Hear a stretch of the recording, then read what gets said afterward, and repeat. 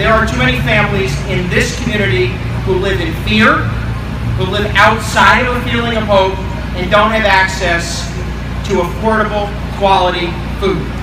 And what Poughkeepsie Plenty, through a collaboration, thank you Susan and others, but through a collaboration is attempting to confront is perhaps the greatest of America's inequalities.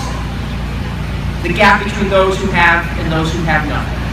And to be able to not only provide easy, affordable access to quality, healthy food, but also with that to educate the individual that these are the kinds of foods that through healthy decisions will help you sustain yourselves, your lives, your family, improve upon your own condition is just as valuable.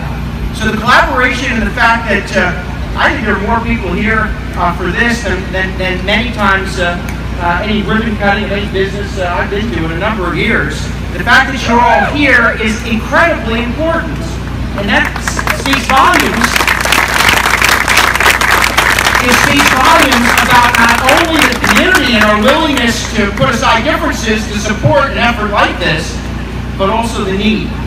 So on behalf of Dutchess County, I'm joined today by the chairman of the county legislature, Rob Rollison, the majority leader of the legislature, Angela Flesland, and the minority leader of the legislature, Barbara Jeter Jackson. On behalf of Dutchess County, we remain committed to our partnership with Dutchess Outreach. I hope there are ways that we can expand our partnership with Poughkeepsie Plenty.